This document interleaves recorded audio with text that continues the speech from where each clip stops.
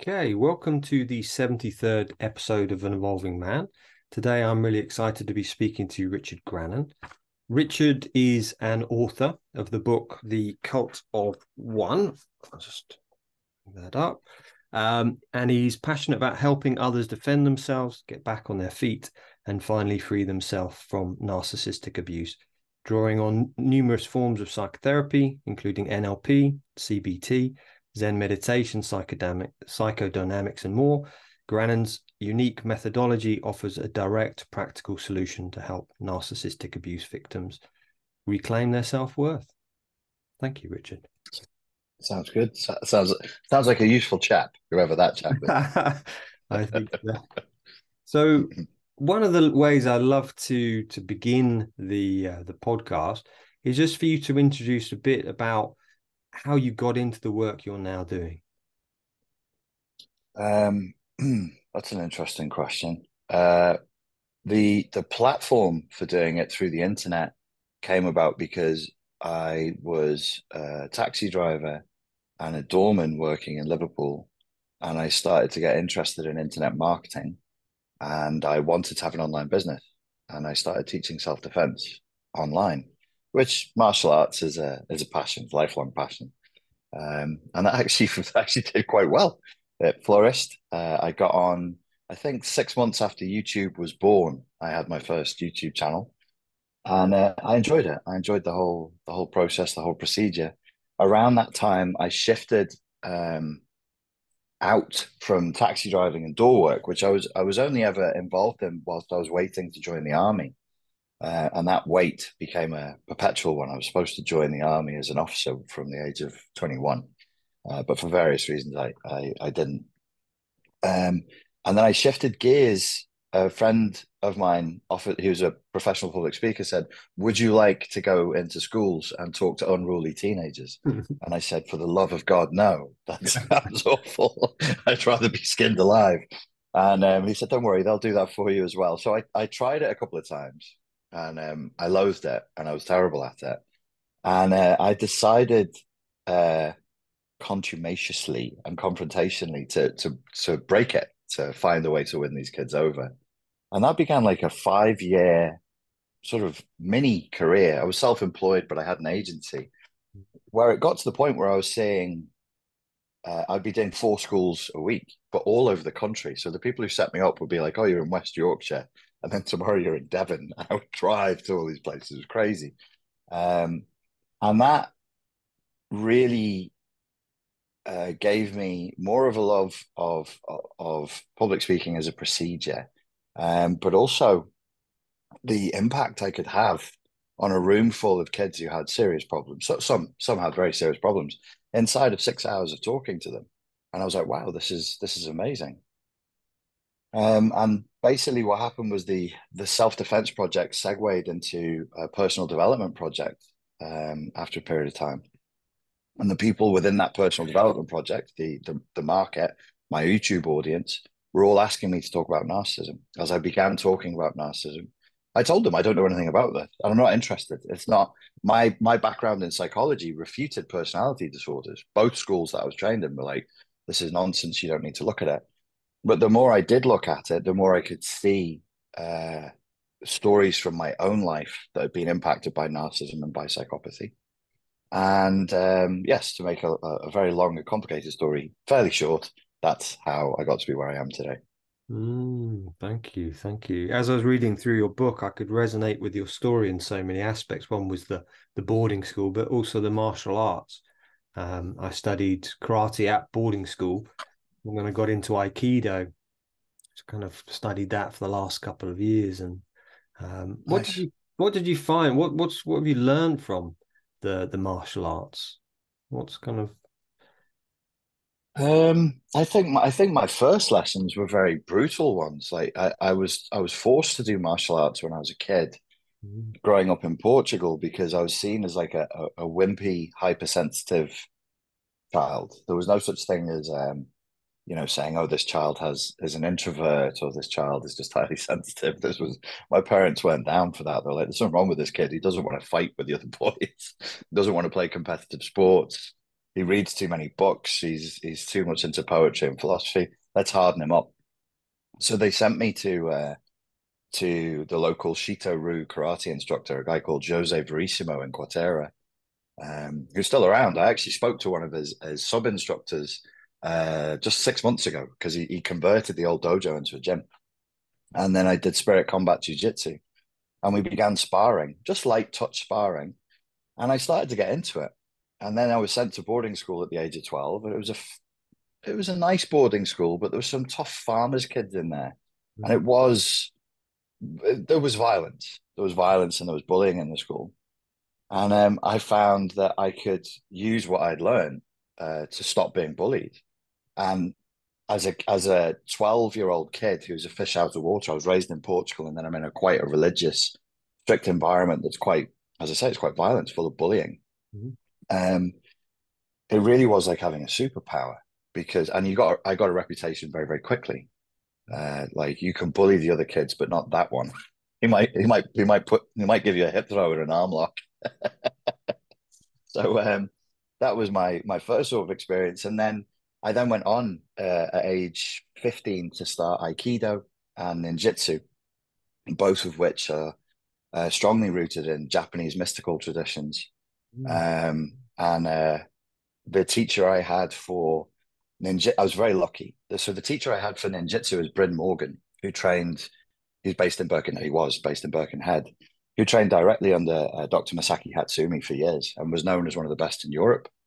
And I also trained under Sensei Terry Ezra, who is the best in Europe or one of the best in Europe for very traditional Japanese Aikido. And he runs like a full school of Zen meditation out of the dojo, does Japanese drumming, Japanese chanting, Japanese healing systems. He is immersed in that culture. So I was very, very lucky. And that opened up the possibility of exploring more of an Eastern philosophical perspectives. Obviously, until that point, I've been raised with Greek philosophy and Western Christian philosophy. So that's what martial arts gave me in brief. Thank you. Beautiful, beautiful. So I'd love you to segue into just talking about narcissism. What is it? And also codependency, how these two kind of link with each other. There's a kind of a politics to narcissism with a small p, as in internal to psychology and internal to the flourishing online space, which is becoming ever more popular year by year. To keep it simple and to use our Eastern martial arts philosophies, we could say that narcissism is a highly yang perspective of the world that is rigidly yang, that is switched on. So the narcissist is always pushing out and forward and always demanding that reality bend to its will. The codependent would be rigidly yin, and they are constantly in reception mode. They don't do anything. They don't have any self-assertiveness, and they exist kind of as a ghost in their own lives, or as a ninja furniture mover in a Japanese kabuki play. They just dress in black against a black background. You're not supposed to see them. They're just there to be of use. And so that's the easiest, or that's like a very simple way of viewing narcissism and codependency dynamic, or narcissism and Echo. If we want to continue with the Greek mythology, there was Narcissus, the beautiful male hunter who fell in love with his own reflection, and there was Echo, the poor nymph who was condemned to fall in love with Narcissus. And in some versions of the myth, she dies along with him because he can't tear himself away from his own reflection, and she can't cease to stop trying to tear him away, and so they end up dying together tragically. Thank you. That's a very concise way of talking about narcissism, because I've kind of studied a lot the last few months, but before I wasn't really sure what it was. That's been helpful getting a deeper understanding. How prevalent is narcissism and codependency in current society? Current society and current culture is highly narcissistic and highly codependent. We are sick. We are sick. We live sick lives based on sick coordinates and sick prerogatives. This is our culture. Our civilization is not a culture that's in expansion. It's a culture that's in decline. And there are multiple pieces of data points that you can draw from that show that we're no longer growing, we're now shrinking. And narcissism and codependency aren't really the cause of that as such, but they're symptomatic of that decline. I think it's important to just put this footnote in here. When I say narcissism, I am sticking to the orthodoxy of the American Psychiatric Association Diagnostic and Statistical Manual. So I'm talking about narcissistic personality disorder. I don't think it's particularly useful to talk about narcissism outside of that because, and this is what confounds the issue. So if you go online and you listen to YouTube videos, you'll hear people will say narcissism, but some of them mean actual clinical entity, NPD, and some of them mean people who had high in trait narcissism. But these are not the same entities. Everybody has latent narcissism. Everybody has a narcissism score in their personality for trait narcissism. But NPD is actually a psychotic break from reality in which the person who's developed NPD in their presumably horrendous childhood has activated a full psychotic, delusional, grandiose defense, and they live in a fantasy land. Anybody who interacts with them, they'll only permit long-term interaction with people who enter their psychotic, delusional, grandiose fantasy with them. If you refuse, you're kicked out. So I just want to make that distinction because when the space is filled with talk of narcissism and they mean narcissism light, I don't think it's very useful because narcissism light can be dealt with by therapeutic intervention. Narcissistic personality disorder cannot. Thank you. And percentage-wise, you talk about this in your book. What percentage of people do you find have this NPD, just to put it in context? If you look at the UK population and you took anybody at random and you were testing them for being high in trait narcissism or high in codependent beliefs and behaviors, you're talking about 95% of the population. I genuinely think we're like, generally in the West, this would be true. In the Anglosphere, in the Western world, this would be true.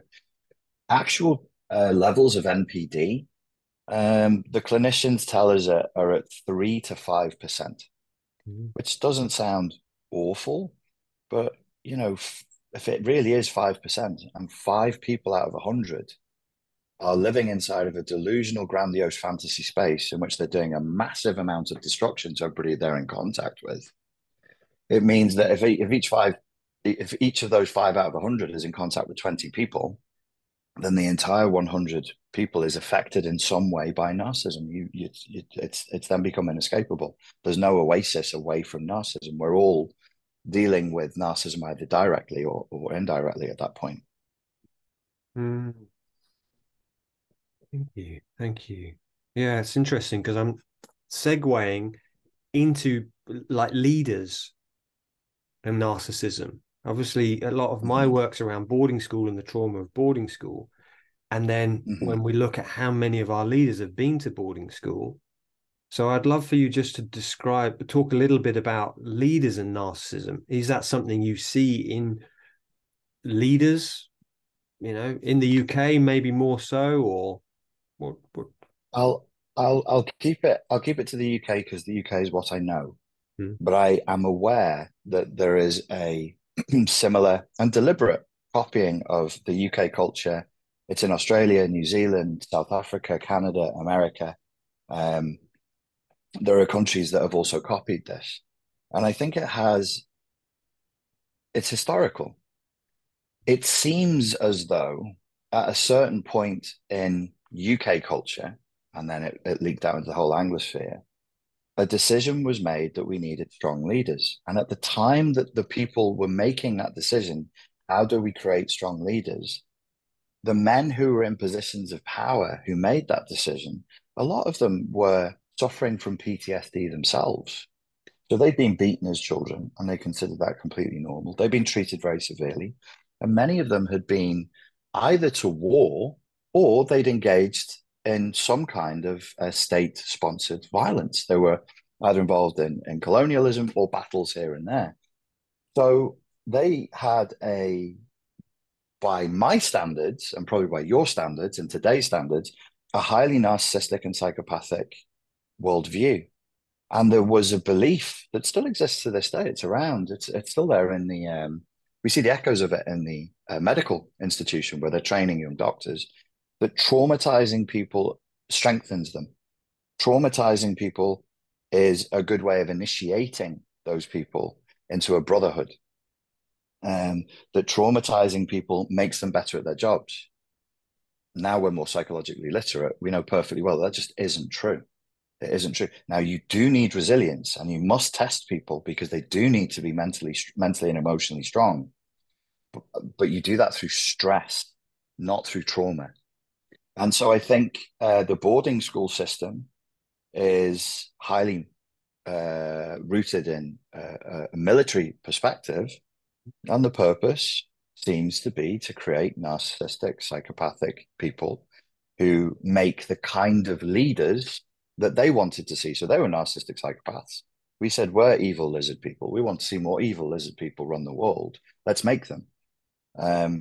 So I see the point you're making, and I'm in full agreement with you. Like boarding school, generally speaking, will make for effective if your idea of leadership is bullying people into submission. Thank you. Yeah. I've over the podcast, this is the 73rd, I've interviewed many people who've studied this around the world, and like the history of boarding schools. Originally, it was founded by William of Wykeham to support the poor children, but eventually it got taken over.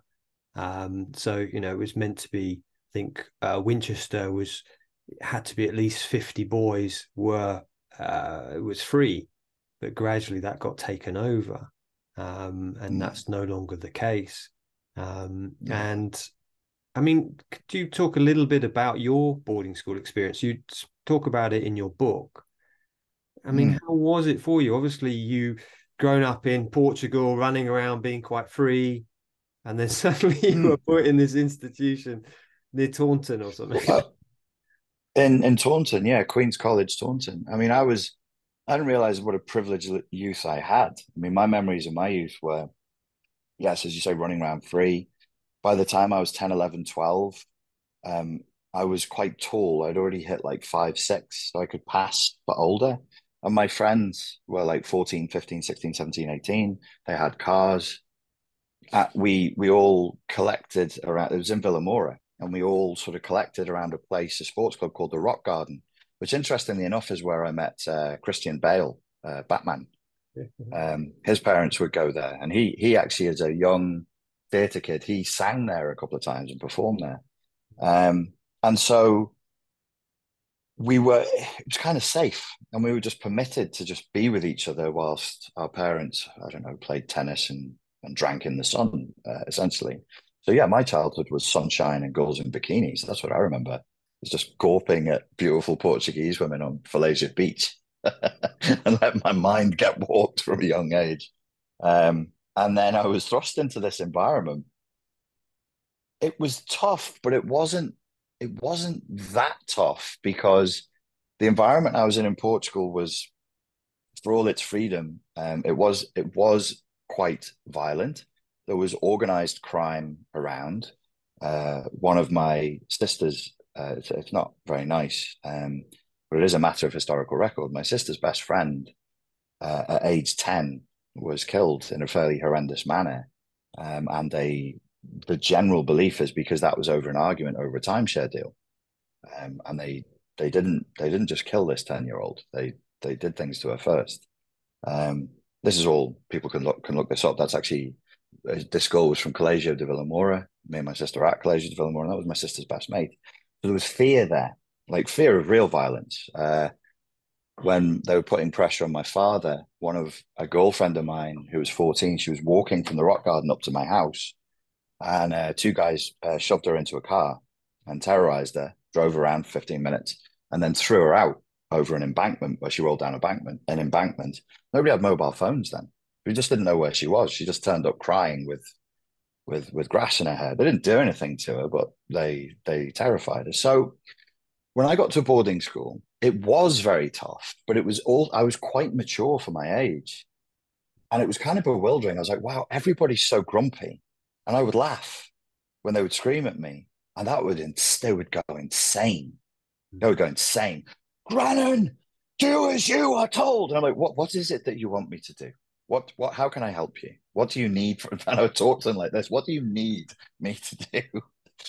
Because I wasn't scared, they would go berserk. So I at first I experienced fairly extreme punishments that had not been seen in the school for a while. I had a housemaster because I I didn't want to go to PE practice. I just stayed in the school. I was a reader. I just stayed in the school library and read. And so he thought the best way to break my will would be to get me to run around the house, the Jack Tig house in the rain. And he kept me out there for 3 hours. One of the other housemasters took a dislike to me, and he stood me out. And he stood me out for 8 hours. Like I was a 13-year-old kid, and I was made to stand staring at a wall for 8 hours. So there was a lot of that going on. And then I was very interested in psychology, though.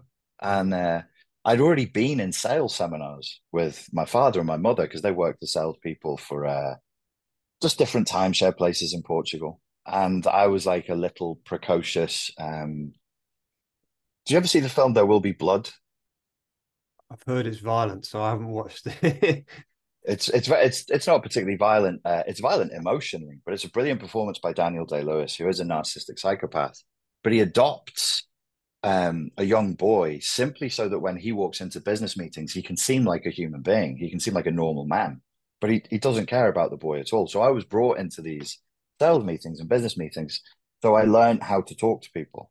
And so I was like, oh, well, these are adults, same as adults everywhere. And inside of 6 weeks, I manipulated them and had them wrapped around my little finger. And then I think as well, they realized I wasn't trying to cause disruption. I just didn't know how to get by. And my memories then after that were idyllic. Like boarding school was wonderful. And I was actually given special permissions in a way. Like I got caught multiple times sneaking over into the girls' house and watching TV with the girls. Nothing happened. No, it was really weird. It was like I was like I could dodge the raindrops kind of a thing. I think they gave up. I think they gave up on disciplining me. They were like, "Oh, he's a weird kid. Just let him go." So it was tough. I'm not going to lie. It was very very tough. But once I'd figured out how to keep people calm and happy, it became a wonderful place. But I did, looking at other kids who were 13 who were not as equipped as I was. Mm-hmm. Some of them were in hell. They just were in hell, and they just couldn't cope. They didn't have a clue. Some of them were born victims, in the sense that I I wonder sometimes there's like a DNA component. You put some people in hard conditions and they just spiral down, and there's no advice you can give them. There's nothing you can do. They just spiral down. And a lot of the kids, they just couldn't cope. They couldn't deal with it because it was frightening. It was frightening. It was frightening if you believed the threats were real. It was frightening if you bought into it. But if you didn't buy into it, it was kind of pathetic in some ways. Mm, mm, mm. I would never send my children to boarding school, and I wouldn't advise it. I wouldn't advise it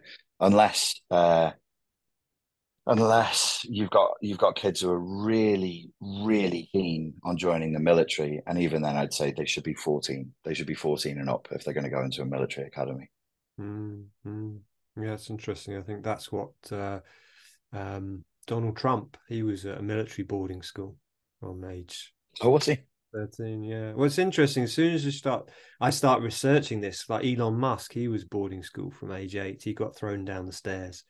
Mark Was Zuckerberg. is he was he in a South African boarding school? Yeah. Uh, Elon Musk, yeah, Wondercloop or something like that, boarding school. right, Mark Zuckerberg, boarding school. You know, obviously Donald Trump, Rishi Sunak, yeah, Richard Branson. yeah, It's like, oh wow, this is interesting. There's a theme here. Tony Blair. yeah, Uh, yeah, yeah, yeah. So yeah. one of the things I've been fascinated, one of my favorite authors is this guy here. So I've really enjoyed reading, it's Pete Walker's Complex PTSD. I've been enjoying reading your book, but also listening to some of your interviews. I'd love you to talk a bit about complex PTSD. What's the difference between PTSD and complex PTSD? Just to begin there. Yeah, well, Pete Walker's book is the Bible for me on this one. And over the years, I think I've sent quite a few people across to him to go get that book. He outlines it perfectly. I just think it's one of the best books on psychology ever written for me, for what I want from a psychology book. The identification of complex post-traumatic stress disorder was made in the late 80s by Professor, who's the boss, can't think of the other word, of the psychology department at Harvard University. And she was observing the cluster of symptoms between children who were raised in adverse conditions and combat veterans, and she could see a crossover. And so she posited the idea either in a paper or in a book, I can't remember, but it was called CPTSD. And she was saying that there's PTSD, like broadly speaking, if I'm painting broad brushstrokes, we can say that PTSD typically is rooted in singular incidents where it's highly likely that you'll remember visually, auditorily, physically, olfactorily what you saw, tasted, smelled, heard, and felt physically with your body around a particular incident. And therefore, the triggers for those incidents will be specifiable and external. A piece of music, a particular color, the smell of something will trigger you back into that experience that has a particular cluster of emotions. So that induces a flashback. Flashback is a term that came from, I think it came from LSD use before it came from the Vietnam War. So people would start, their brains would start firing off the experience of psychedelics again, and they'd go into an acid flashback. And then they started talking about that for combat veterans. They would say, okay, now you're reliving, for some reason, something's triggered inside of you, and you're reliving an unpleasant and frightening moment of a traumatic moment of your combat experience. That's a flashback. The flashback is visual, auditory, kinesthetic, and emotional. And it's usually a predictable set of emotions that is associated with how you felt at the time of the incident or incidents. If you felt impotent and frightened and, I don't know, full of despair, then when you're triggered into that flashback, you're probably going to feel the same way. Okay. With complex post-traumatic stress disorder, the triggers and the symptoms and the pathology itself, like where this came from, is complex. It requires that a person be trapped in an environment across time where they don't have full agency, where they're at the mercy of external forces. It typically induces a kind of infantilization of the person experiencing complex PTSD. So it breaks boundaries. So when you think of like political prisoners or people who are facing psychological and physical torture across time, the boundaries that they have start to break down, and they become like infants, which is why they can fall in love with their torturers. They can fall in love with the people who are abusing them, and because they're reduced to the landscape, the egoless, boundaryless landscape of a 2-year-old. This was actually really well portrayed in the fictional book 1984, where Winston is being tortured by O'Brien, and he's filled with this overwhelming desire to hug O'Brien, and he looks into his old wrinkly judgmental face and he sees nothing but love. This was actually mirrored by experiences of people being Soviet soldiers being tortured by the Soviet establishment. Sorry to interrupt there. 1984 in Bessel van der Kolk's book, he said he believed that 1984 was based on his boarding school experience. I've never heard that before. Yeah, and I didn't know Bessel van der Kolk spoke of 1984. Yeah, it's got it written somewhere in here. I think page 100 odd. He's talking about Balby because he knew Balby, John Balby, and he talks, I think it's page 109 on The Body Keeps the Score. Mm. And he just saying, Balby himself told me that such boarding school experiences probably inspired George Orwell's novel 1984. Wow.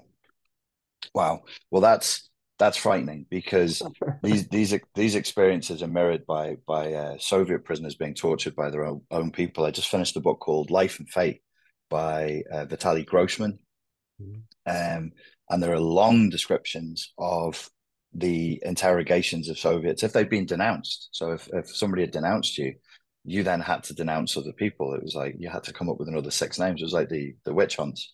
And of all the things they could do to torture you, the sleep deprivation and constant questioning was the worst. I would say that would be the thing that would break people the fastest. So I mention it because it mirrors being stuck in an environment where you cannot recover, you cannot get your ego boundaries back, you can't refresh. Your pressure, pressure, pressure, pressure, pressure. And everybody's ego boundaries break. They talk of 50-year-old battle-hardened generals weeping like children. They just start crying like children because they've lost their minds. They're in psychosis. Sleep deprivation induces actual psychosis, and as quickly as 48 hours, you can start to see symptoms of psychosis slipping in. So, complex post-traumatic stress disorder. We can't identify the triggers very easily, or we may never identify the triggers. We may never identify it, or the triggers may not be the color red or a particular smell or the sound of music. It could be context based. And the mind of the person suffering is like, oh, the way the girl in the restaurant just took my order reminds me of the contemptuous way in which my father would dismiss my. It's very tough. It's very, very tough. And then the symptoms are complex because the client, the subject isn't experiencing. They're not reliving a moment. So they're not having visual memories of their father. They're not having auditory memories of their father treating them with contempt. There's no visual, auditory, kinesthetic memory there. There's just the feeling, oh, I'm impotent, I'm worthless, I'm useless. And so, PTSD is awful. I've dealt with both PTSD and CPTSD. PTSD is absolute torture. I'm not diminishing it in any way. But at least with PTSD, you can say, this is because of that incident. Okay, I know what it is. When it's CPTSD, the subject is never thinking this is because. They just think they're crazy. They're like, oh, I can't buy a pint of milk without sobbing and or going into a rage, or they experience it as a kind of craziness. So what I've done in the past to illustrate it is I've said, once the first time I went to a shooting range was in California. It's called Iron Sights. And I tried two guns. I tried a 44 Magnum. It's very long with a big heavy round, and you fire it and it puts one big hole in the target. Then I tried a Beretta combat shotgun, and that just fires these pellets out that shreds the target, and it can cut it in half or leave half of it hanging. There are bits and pieces of incidents and responses to incidents, and there's all these little micro traumas throughout the system. It's so, and then the last level of complexity is the therapy is complex, because are you going to try and pull out every single shard of trauma, or are you going to try and deal with it holistically? It's very challenging. It's as an intellectual exercise, it's a fantastic challenge, but it really is a hellscape for the people who are suffering with it. Thank you. It's interesting. I reached out to Pete Walker because I was like, oh, I want to interview. This was about 3 years ago. And he says, I'm really busy, but he did say, I think boarding schools are a major cause of CPTSD. And I'm like, right. Interesting. Because I see that with my clients, because one of the things on Mind on their website, they say, you can't escape. And I'm like, oh, yeah, that's the ABCD of boarding school syndrome. A, abandonment, B, bereavement, C, captivity. We couldn't escape. You could run away and then your parents would bring you back, or you say you're homesick. So, yeah. One of the things I see with my clients a lot is the inner critic. And you talk about that in some of your videos. I'd love you to share a bit, because you talk about it again in your book. I think it's the second, I've forgotten if you say the word in the last couple of chapters. Is it demon? Yeah, demon number 2, I think, the inner critic. So I'd love you to share a little bit about how do we deal if we've got a really virulent inner critic. How do we Yeah. deal with that, please, Richard? So the inner critic is the term that we use in therapy and in popular psychology as well for the superego, which is a Freudian concept. It's a poor translation. What Freud actually said was there's an ich, which is, forgive my German, it's very Scouse, ich. There's an ich, there's an I, and then Freud said the über-ich, which is the over-I. So there's a self and then an over-self. So super ego is actually a poor translation of just over-self. It is the part that is responsible for conscience and morality. It says this is good and this is bad. It is made up of the internalized messages that the child got in their developmental years from 0 to 8. These are introjects. So the child introjects the external messages it gets from the environment. It even interjects people. It takes them, and then the superego plays these messages. If the messages from the environment were generally helpful, be a good boy, go over here, that's good. Don't do that, that's bad. Generally, good enough parents, good enough environment, then you will have an effective superego, an effective Über-Ich that will guide you through life and will keep you away from danger and keep you doing good things. And it's your morality. It says, don't do that, even though it feels good. It's naughty, it's bad, it's going to hurt you. Do this instead. It kind of sucks, but it's good for you. Let's go ahead. That's a good superego.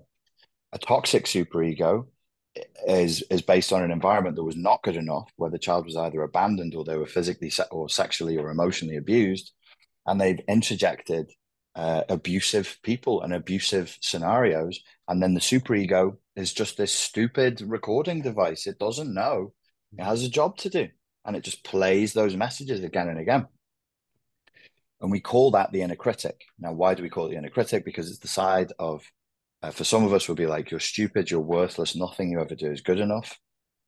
So it delivers those as the interjects are then replayed as injunctions for people who want to know the psychoanalytic theory language. These are injunctions: thou shalt not. But they're negative, toxified morality. It's an upside down morality. And if it's really bad, it's a morality that doesn't lead you to thriving and happiness and a good life. It's a topsy-turvy morality that leads you to self-destruction. You asked, how do we deal with this? Pete Walker gave me some good advice via email. I have a YouTube channel called Fortress Mental Health Protection, and I talk about this at some length there.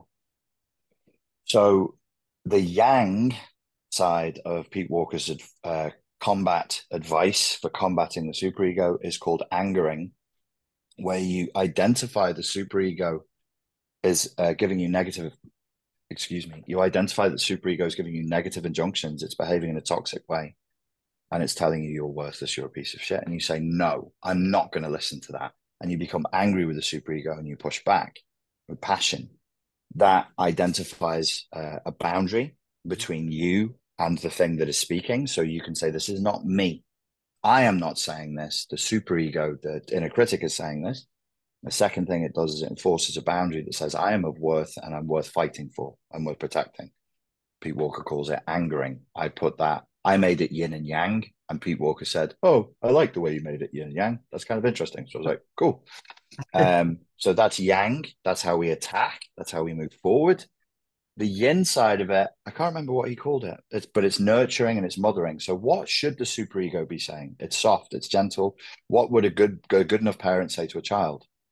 Instead of saying, oh, you messed that up because you're an idiot and you're useless, the good enough parent would say something like, you didn't get it right that time, but it's okay. People make mistakes. I think if we persevere at this, I think if you try again with a little bit more practice and a little bit more patience, you're going to get a better result. So you push back against the negative. You say, no, I'm not listening to you. I'm worth fighting for. I'll defend myself. Up yours. And then the other side, you say, this is what a child should hear. This is what the inner child should hear. You're doing okay, actually. It's just, it didn't work out that time. Let's try again. So you replace it with a good message. That yin yang methodology is simple. It's easy to remember, and it works pretty well. But people have to do it frequently every day across a period of time for it to become natural and spontaneous. Thank you. That really resonates with me. Part of my story is in my 20s, I had a breakdown. I was working in the city and eventually ended up in a Buddhist monastery, and had for about 3 years, I had a complete meltdown. but the inner critic became very, hateful. And it used to repeat to me, "You're a piece of shit." And I started to self-harm. And in the end, I kind of imagined this father figure around me and just holding me and saying beautiful words. And then I just could cry. And that was the beginning of the healing, that, starting to challenge that inner critic. Because, when it started, I just, go on for days and and eventually I found being creative as well, just giving almost space for that energy to create. Yes. Yeah. Creativity seems to really help. Yeah. Robert Moore talks about that bit in his book, The Lover Archetype, The Lover Within, saying, when we paint, it's almost accessing, especially with images or colors, that almost pre-verbal state. And I definitely found that to be very healing, just to be able to access that. Yes. Yeah, it definitely helps. Mm-hmm. So another kind of area, kind of linking these two aspects in, you talk a bit in your book about consumer capitalism, narcissism, codependency, just kind of wondering if we're looking at individuals, but if we look back at society and looking at that, but what can we do? I talk about consumer capitalism because I'm a Marxist revolutionary who drinks Starbucks.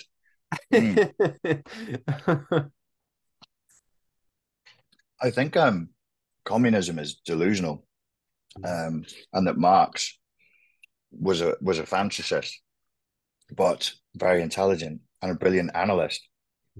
When he was pointing out what was wrong with capitalism, it was brilliant, and it had never been said before. It was genius.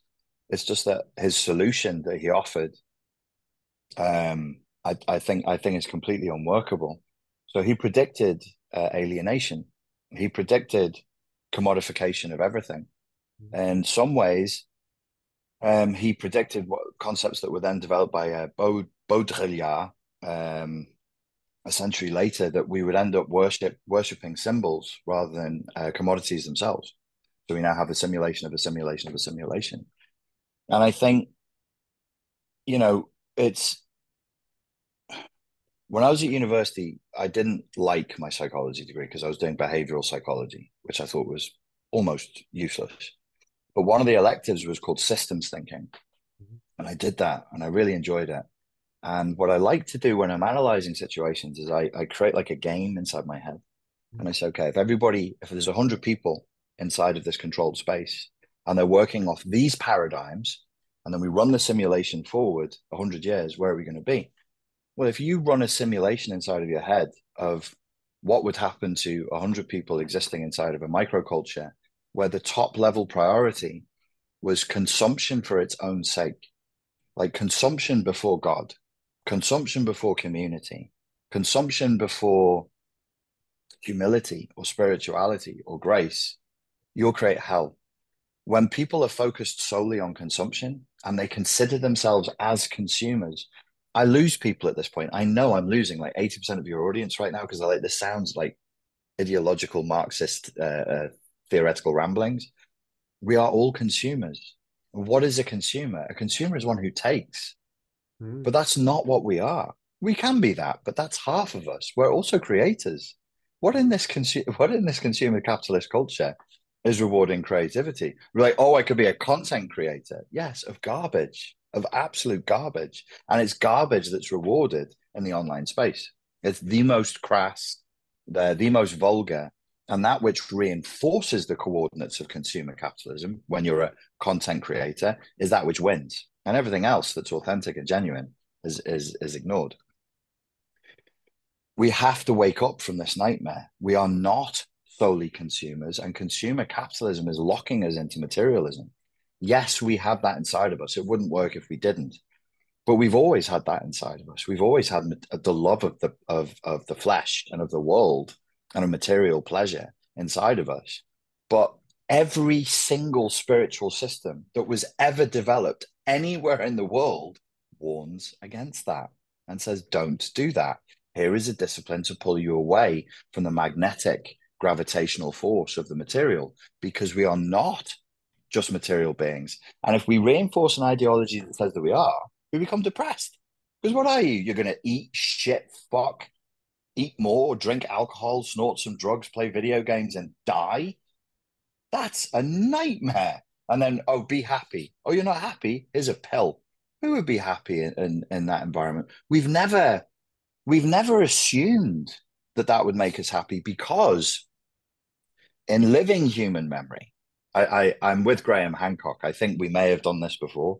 There may be civilizations that came before and died. Like if Watching him last night, actually. oh wait, Yeah. I think like if we really were here with all of the faculties and all of the resources in the environment, and it's not 200,000 years, it's 1,000,000 years that we've been here for, that's what the latest anthropological data suggests. It's not, we as we are now are not 200,000 years old, we're 1,000,000 years old. Then it's highly likely that civilizations have come before. But let's leave that to one side. In this civilization, we don't remember that.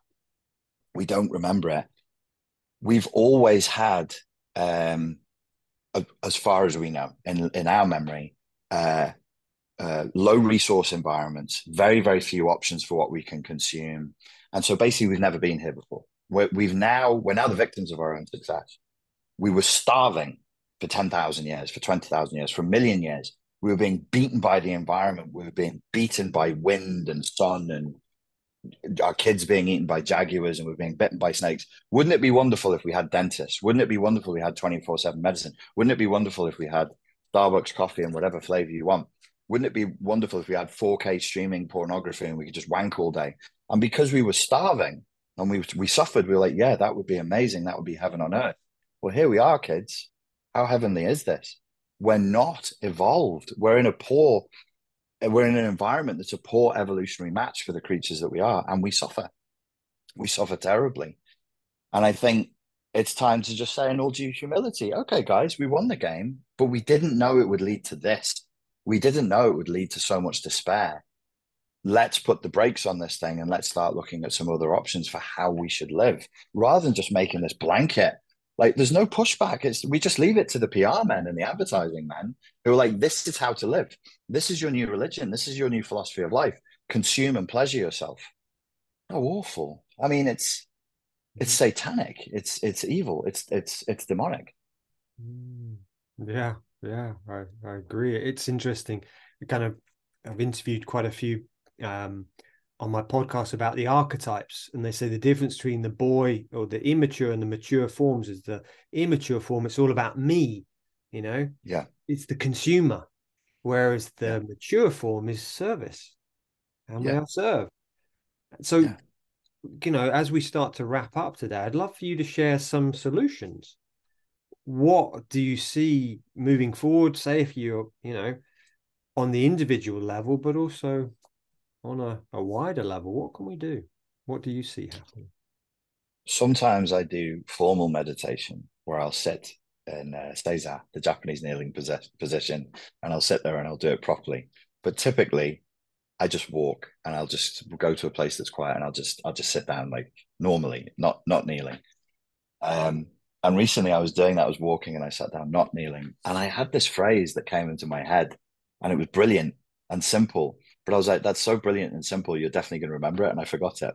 But it was something along the lines of teaching people to embrace blissful nothingness. It wasn't that. It was better than that, but I refused to write it down. So there it is. And my solution would be to say to people like something like, give me 20 minutes, give me 30 minutes of your time. There's something else here. And when you come with me and I can take you into this space for 15 minutes, 10 minutes, you will be so happy. You'll be happy in ways that you can't currently imagine, because you're locked into a frequency that's greedy and resentful. It's not your fault. You're indoctrinated, that's greedy and resentful, and it's hellish. In this other space that you can access quite quickly, you don't want blissful nothingness. You want blissful somethingness. You want pleasure. You want to be the biggest and the best, and you want to post yourself on a yacht on Instagram, because your mind is warped. It's completely corrupted. But if you come and sit with me on a bench by the docks here in Liverpool, I believe I can tune you into another frequency just for a short period of time where you can go, this, it's this. I can be in my body and not suffer. I can be in my body and I can be in the moment. And it's amazing. Everything is perfect. And through that space, you enter like a frequency of gratitude. And your gratitude that you just feel grateful. I have clean socks on. I don't need to post pictures of myself on a yacht in Dubai on Instagram because my socks feel amazing against my feet. I can breathe fully and deeply, and I can hear the birds singing. This is amazing. And there's nothing else, and I don't need anything else. If you've not lived it, it sounds kind of like, wow, what is this? Are you on drugs? Like, what are we talking about? Who wants nothing? You offer nothing. That's never gonna sell, baby. You're never gonna get a million followers offering nothing. But it reduces suffering, and this is where I fully maintain the Buddhist roots from adolescence. The goal shouldn't be pleasure; it should be to reduce suffering. Just reduce suffering. Just embrace sanity and be at peace, and you'll see it's more than enough. It's more than enough. And when you slip into that for moments at a time, you realize how much you're really in pain the rest of the time.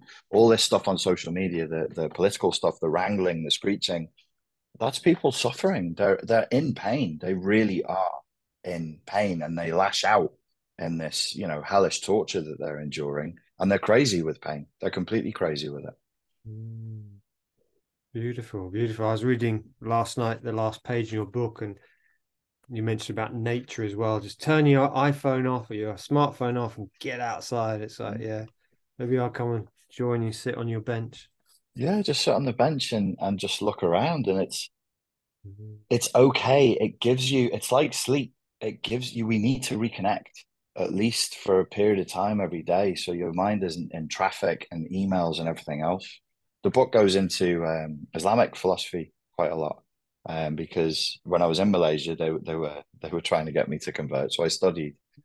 And there is that, it's very, very similar when in Islamic culture, when they're praying 5 times a day, the correct way to view it is 5 times a day, they're taking a rest. They're taking that in Islam, it said we're taking refuge in God. We're just taking refuge in Allah for a period of time. We're trusting in God. We're trusting in a higher force. We're acknowledging, because Islam means submission, I do not call myself into being. And I think there is this like heavily yang Western mindset, which is I'm in control. I'm doing this. I'm making this. And it's exhausting. Yeah. With that Islamic view, you go, I'm summoned into being by a force higher than me. And I submit to that. I fully submit in all due humility. I do not summon myself into being. A higher force summons me into being. And if that force ceases to summon me into being, I will cease to be. And nobody will remember me. Reality will stitch itself back together perfectly behind me. No one will have remembered my name. But for some reason, I'm continually summoned into being. Perhaps I could explore the possibility that there's meaning in that and that there's purpose in that. And I'm supposed to be here. And instead of that awful existential despair and depression, you think, my God, maybe I am being summoned into being for purpose. What would my purpose be? And that's a gateway that leads you away from hell and into heaven. Because then, as you said, you look for service. You look at service. You look at purpose. You're like, it's more than just me. There's people out here. There's other people here suffering. How does it make me feel if I reduce other people's suffering? Does it feel good? Does it feel bad? Do I feel connected? And that's what I would like to see people attuning to more, so that they just suffer less, so that they're not so stuck in the material, which is a game that we all lose, by the way. Everybody's losing it. Elon Musk, Zuckerberg, you can't win. It doesn't go anywhere. There's no there. There's nowhere to go. You just will suffer more. Yeah. Beautiful, beautiful words. So how do people find out more about you, Richard?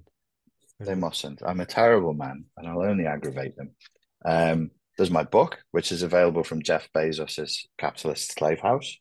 It's called A Cult of One. Or they can search Richard Grannon on YouTube and they'll see that I have, because I'm a grandiose narcissist, 4 different channels running on 4 different subjects. I have so much to say that I'm just covering everything. Well, I do recommend people read the book. It's really great. I could resonate so much with so many of your stories in there. So bless you for your work. If I can support you in any way, please do let me know. Even if you want a bit of a stillness on the top of a Yorkshire moor in West That sounds Yorkshire. lovely. That sounds nice. You live right on the tops in Hebden Bridge. Please come and visit. Lovely. Thank you. Thank you, Richard.